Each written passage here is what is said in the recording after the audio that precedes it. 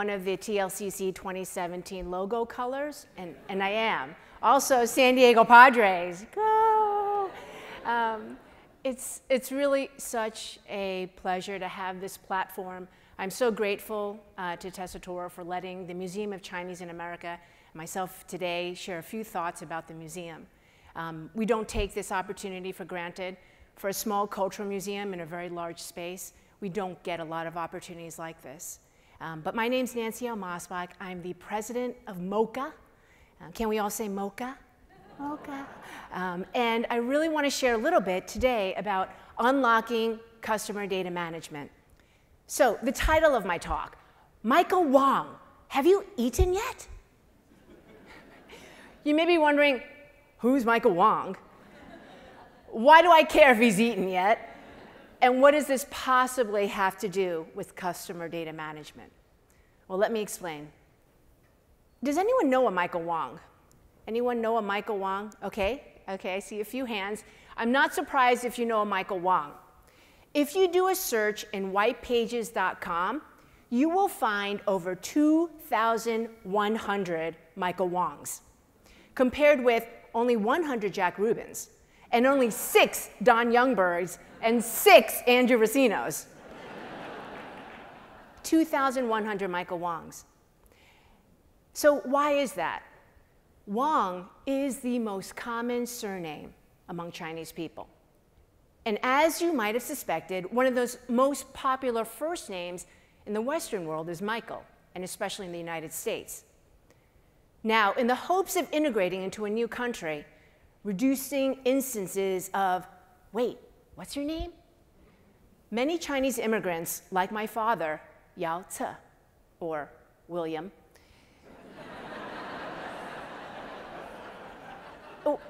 William went to the library, borrowed a book of names, and started doling them out. So brother Yao Jiemei became James. I call him Jimmy. Mother Gong Tianxia became Tina. And I, Yao Nanxun, became Nancy. So back to the part of the title, have you eaten yet? If you've heard this question before among Chinese people, it conveys a familialness, a kinship, a warmth, a simplicity, a sense that for a moment, someone will take care of you. So have you eaten yet also means welcome, how are you? So what in the world does this have to do with knowing your member or your customer for that matter? Well, let me tell you a little bit about why I bring this up. When I first joined the Museum of Chinese in America about 3 years ago, very eager new president, I went out to meet everyone I could. Trustees, I met community leaders, I met former disgruntled staff, I met funders. You name it, I went and met them. And I needed to do this for two main reasons. One, I desperately wanted to understand the community, identify partners, hear ideas, identify strategic tensions. The list goes on, very common to many of you. But the second biggest reason is that on my first day, when I asked my assistant to print out MOCA's membership list, she responded, "I have been instructed not to open the database because it will crash."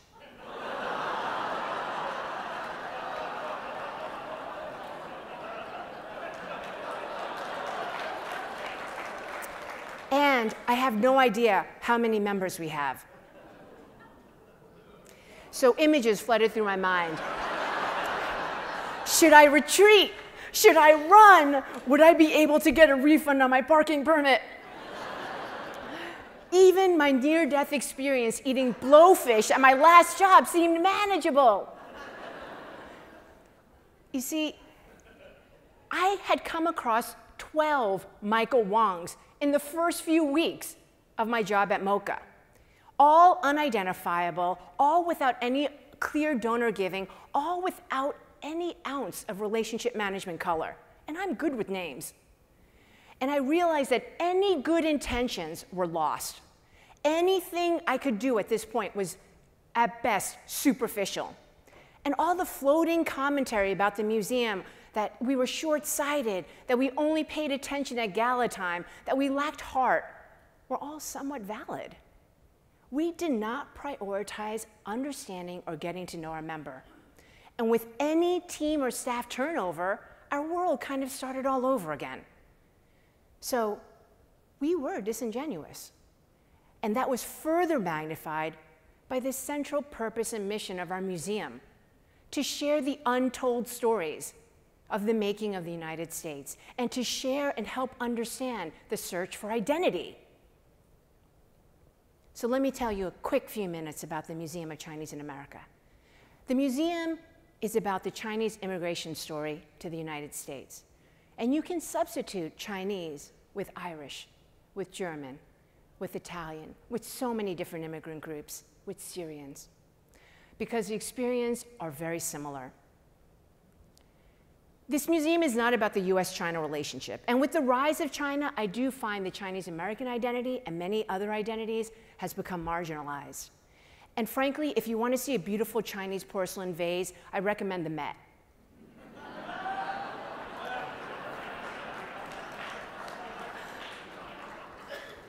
So the museum, over time, we've been around 37 years.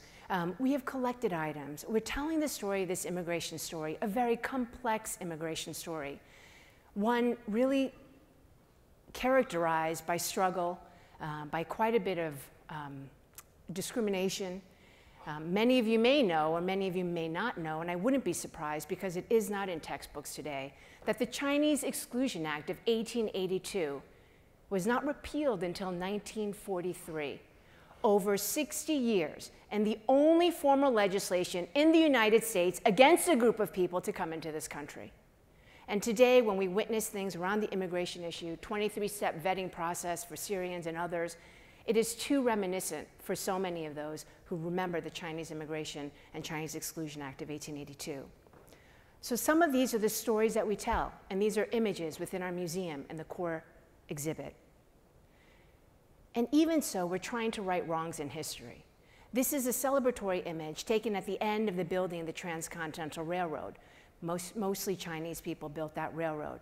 But if you look closely at the image, there's not one person of Chinese ancestry in this photograph. Corky Lee, a wonderful photographer, decided to right that wrong by getting descendants of the Transcontinental Railroad workers to come together at the exact same site and take this photo annually.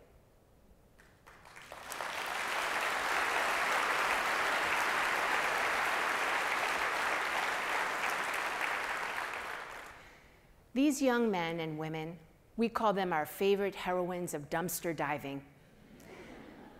They went 37 years ago and saw value in this history when many Chinese Americans didn't see value in it.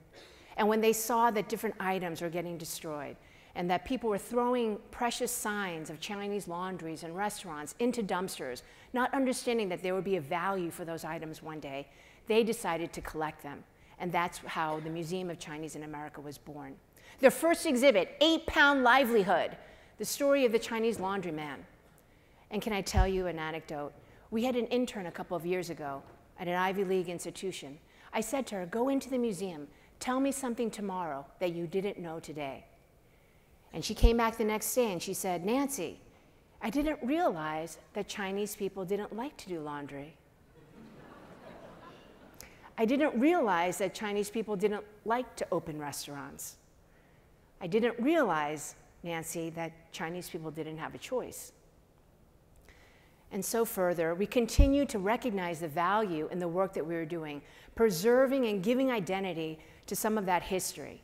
And it was until 1965, where Johnson created the Immigration and Naturalization Act, that you really saw a flood from all countries. 20,000 was the quota from any given country. So today, this story might not resonate as well because everyone in the room is very clearly aware of a Chinese person, Chinese American friends, colleagues, and so forth. But that history still needs to be written. So we started seeing so many packages in front of the museum, suitcases full of documents, cheongsams, artifacts, anonymously placed, and we started building our collection. Currently, our collection has 65,000 items. So going back to where we are today, knowing the customer. As a museum of identity and the search for that identity and sharing some of those untold stories, but not knowing one Michael Wong from the next Michael Wong, or anyone for that matter, we realized that the 50 different systems we had to try to understand our system completely did not work. We had Razor's Edge doing memberships and gifts and providing financial data, MOCA built-in sites, Counterpoint. We had at least 50 different Excel spreadsheets for education, for development, outbound software, you name it, we had it. So we realized we needed a new system.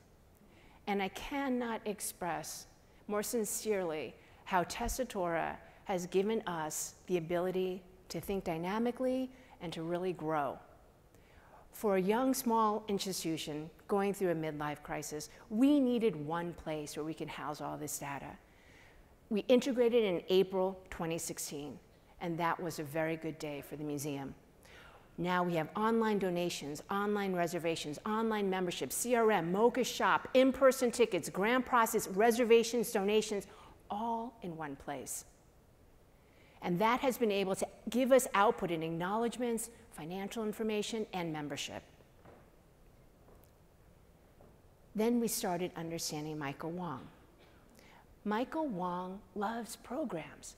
He loves to hear from thought leaders. We started a program that I moderate called Mission Possible, where we can give inspiration to young people and others who might want to be interested in going into politics, going into different sectors. We also started realizing that Michael Wong wanted to hear from curators. Less than 1% of Asian Americans go into arts and culture. Less than 1% of Asian Americans go into arts and culture. That's because of the burden and legacy of the Exclusion Act, I think. Because my parents told me to be safe, not to pursue things that were risky, because they saw and they witnessed some of that discrimination. So we started a curators and conversation session, identifying other role models in the field.